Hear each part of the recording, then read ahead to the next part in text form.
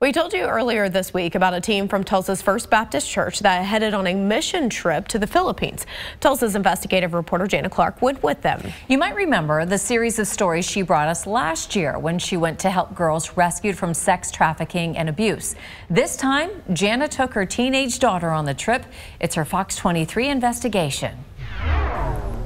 My 14-year-old daughter and another teenager from our church decided to go on our mission to the Philippines.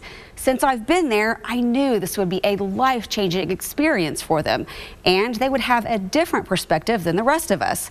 They're the same age as many of the girls we went to help. Both 16-year-old Sophie and my daughter, 14-year-old Claire, didn't know what to expect. I'm mostly excited, but there are little parts of me that are nervous. I don't know, I'm pretty nervous. They and the rest of the team from Tulsa's First Baptist Church traveled more than 20 hours to the Philippines. Then we headed to see the girls we came to help. Many of us had come before, but for Claire and Sophie, this was a culture shock. The culture here is so much different. The traffic was crazy. I couldn't believe it. The paint on the roads is just paint on the roads. It's a suggestion. Another thing that I noticed about the traffic here is like they're so close together. We were just amazed because the motorcycles, they get so close to you. Riding behind them, they're like this far apart from our van. It's insane. Did you notice about stoplights? Yeah, there weren't any. When we pulled in, Claire and Sophie got their first look at the village and the 57 girls who call it home. I was really excited just to get to meet all of them. And the second I stepped off the van, I got emotional seeing these girls. I mean, they're just wonderful. All the girls survived sex trafficking and abuse, some here as young as 5, like this little girl who got really attached to Claire. These girls have been through something that I can't even wrap my head around. Is it hard to think about what they've been through? Yeah, I think one of the hardest times was, it was the first day we got here. And we went to church with them on Sunday. And it was just like some of the things that the pastor was talking about in the songs. I immediately thought of like stuff that they had been through. And I about started crying, but I stopped myself. I didn't want to cry in front of them. Claire and Sophie worked alongside the team to spruce up the house and spent lots of time with the girls. You see this? They did arts and crafts with them, played sports like softball and volleyball, and just talked to them. What do you think of the girls? They're so sweet. These girls are some of the happiest girls I've ever met. I mean, they're so grateful for everything. The girls' home is run by the nonprofit First Love International. It's a faith-based program called the Butterfly Project. Some of them have come up to me and said, this was the first place I learned about God. Just watching the way God moves here, watching the way not only they love God, but they love each other. Some of the girls are younger, but many are teenagers, the same ages as Claire and Sophie. I don't know if I've taught them things. I hope I have, but they for sure have taught me some things. Eli Ingram is Sophie's dad. He's come on this mission trip many times. What do you think about the fact that our girls have come here? It's just going to be a big effect in their lives. How do you think Claire and Sophie have done? Oh, they've done wonderful. They get to help. They've built relationships. They work harder here than they do in America. And they don't complain about it. Do you think this is going to change our daughters? Oh, absolutely. It's so much different from like our everyday life. And like, I mean, I wake up, go to school, I go home, and I don't have to worry about anything. This man, touring, works at the girls' home as a handyman. When a group of us walked to visit his home, Claire and Sophie came too. Okay, here we go. They got to see up close and personal how most families live in the Philippines. Hi. Hello. It's so different when you experience it firsthand. The homes here are built on the side of a mountain. Wow. Yeah. What a path. It's so steep. I wonder how many people have like fallen down this. They have to walk through this I know. to get to their house. I know Every day. You might need to tighten these chacos. Homes close together, Oh my gosh, look down. made of whatever families can find. I really truly think it's stuff that they find on the side of the roads, mixtures of different things like wood, bricks.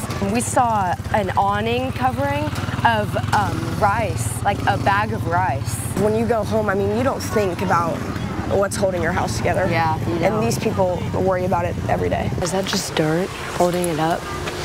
That could fall at any second. They have to keep adding stuff, especially like to the structure, because a lot of their houses are really like tipping sideways because it's on the side of a mountain. if one of those sticks breaks, they're in trouble. Is this their house? Yep. Oh. He's adding on. We're here? At Turing's house, my mom gave his family a photo album. Since she started coming here in 2019, she's taken a photo of his family every year. People here can't afford things like family photos. He has 2 boys and 3 girls, so 5 kids, plus his wife and him. That's 7 mouths to feed. Claire and Sophie saw inside Turing's home. I think it was nicer than some of the other ones there, but it was still unbelievable. It's dark and it's so hot. You think about how hot it gets, and there's no AC, and they don't have electricity. Bye. This is a typical neighborhood in the Philippines. I just realized this is a neighborhood. Look at the baby. Sophie. What? They have a whole basketball game down there. That's oh my gosh, crazy. that's so cool. There's so much like trash everywhere. Trash, poop, animals, I mean everywhere. You can't walk anywhere throughout that neighborhood without seeing a puppy or a cat or a chicken. Oh, it was a baby. Oh it was my a gosh. baby puppy. Oh my gosh, that's a chicken. The kitties. Claire and Sophie didn't realize at first the animals here aren't pets. Cats eat rodents, and the dogs act as alarms. The dog is sitting on... Oh my gosh, its arm is hurt or something. Oh my god. It's so scared. The ones that were on leashes, the leash was about this long. It's another puppy.